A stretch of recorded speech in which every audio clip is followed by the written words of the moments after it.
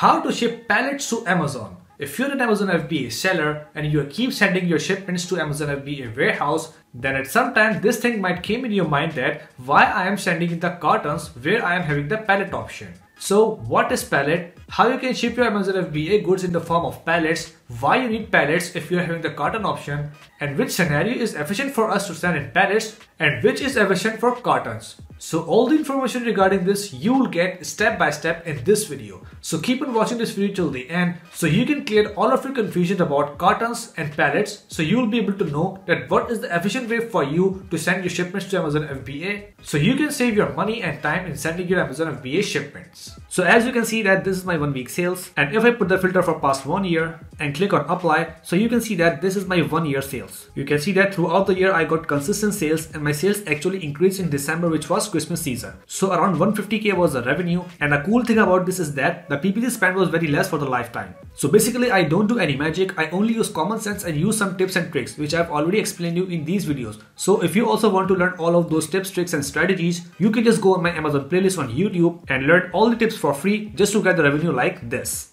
Alright guys, so as you can see here, I'm on Google now, and here I have just searched pallet size, because if we want to understand the difference between the pallet and the carton, then we must need to understand what is pallet and what is the pallet size. So pallet is basically a wooden thing like this in which we can just arrange carton. So for example, if you are sending a one product and having less units like maybe 100, 500 or 1000 units, and there are total of 10, 20 or 30 cartons, so that shipment will be less. But for example, in other case, you are sending thousands of units of your product to Amazon FBA warehouse, and there can be 100, 200 or 300 cartons. So in that way, it will be too much hectic for you or your supplier to arrange all of those cartons into a truck or into a van. So in the second case where we are having many cartons, so in that case we need to take the help of pallets to arrange the carton. So that will be a 3-step process, like units, cartons and pallets. So units are arranged into the cartons, and cartons are arranged into the pallets, and then pallets are arranged into a truck. So if you're sending small parcel deliveries, then you can just use SPD, but if your inventory is large,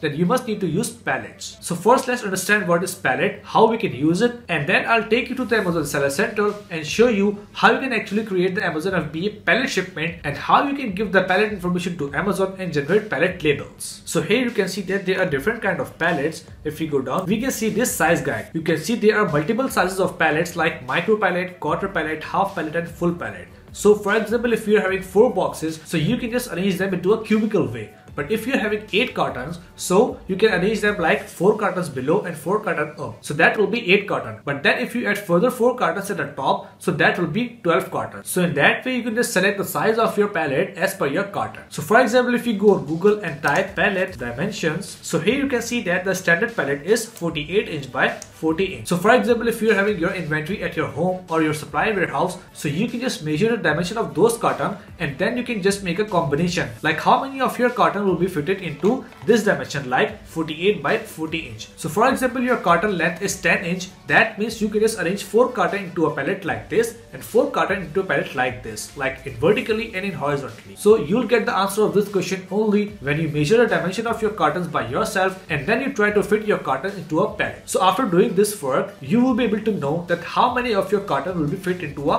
one pallet. So for example, after calculation, you get the answer that there will be total of 10 carton into one pallet. So if you have 50 cartons, then you need 5 pallets to send those 50 cartons. So to create the LTL shipment for Amazon product, in order to send your inventory in terms of pallets, you just need to go on Amazon, go on manage inventory, and then select the product you want to send.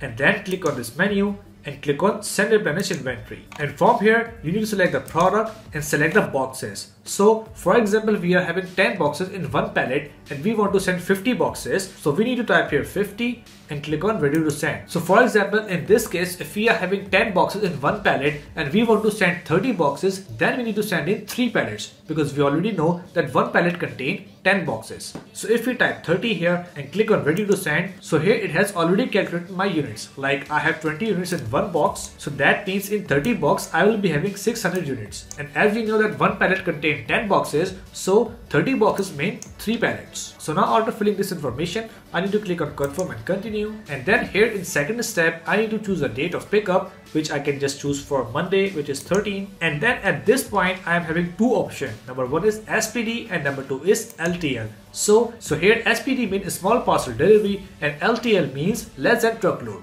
So remember, if you want to send in form of pallets, you don't need to check on this SPD, because SPD is for a small shipment, so they will not send you the truck, they will not send you the pallets, they only send you the small van to pick up inventory. So if you are having less boxes and less units, you can just choose SPD. And as you can see here, SPD is cheaper, but it is for small inventory. But if your inventory is large and you want to send in terms of pallets, then you must need to select LTL, because in LTL they will send a small truck to pick up and then they can arrange the pallets in that truck. So for larger shipment, LTL is much cheaper than SPD if you're having bigger boxes and more inventory.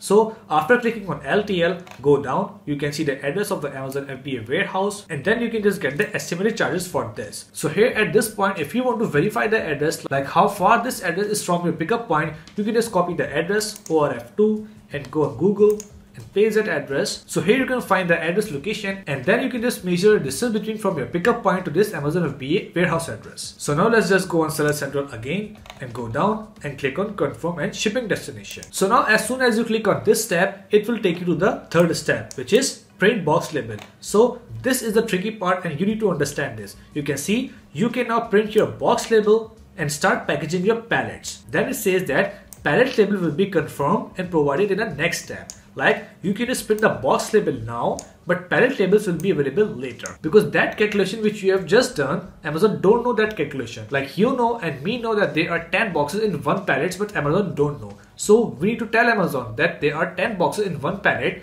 and if we are sending 30 boxes, that means we need 3 pallets. So here in this step, we first need to print carton labels, which is here. Click on print. So here you can see that we are having all of those carton labels. So after printing those labels and pasting those labels on carton, we need to click on this continue to carrier and pallet information. So now at this step, we need to enter the pallet information and then download the pallet labels. So as you can see here in fourth step, it says confirm carrier and pallet information, and in step number 5, it says print pallet labels. So if you click on continue here, so here we can see that Amazon partner carrier is gonna charge us $341. But if you think that this amount is too much higher and you're actually getting the lower price from your own carrier, like it can be any other carrier regardless of UPS, so you can just select this second option, which is non-partner carrier, use your own carrier. So for example, if you want to go with UPS, you can just select this one and then print the pallet labels and continue. But if you want to send any other carrier's truck which you think that cheaper than this, you can just click on this non-partner carrier, and then here at this point you need to tell Amazon that how many pallets you want to ship. So as we have already done the calculation, like we are having 3 pallets here, so let's put the number 3 here. So as soon as you click on this print button, it will print the pallet labels for you. So here you can see that on the bottom left, the pallet labels are downloaded, and when I open this file, so I can see there should be 12 labels, because we are having 3 pallets and there are 4 labels for 1 pallet, because on 1 pallet they will paste the same label on 4 sides of pallet. So if 4 labels for 1 pallet, that means 12 labels for 3 pallets. So let's just confirm here. Yes, we are having 12 labels for 3 pallets. So right after downloading those labels, you can just paste those labels on pallets, or you can just give those labels to your supplier so they can paste them. So right after downloading the pallet label,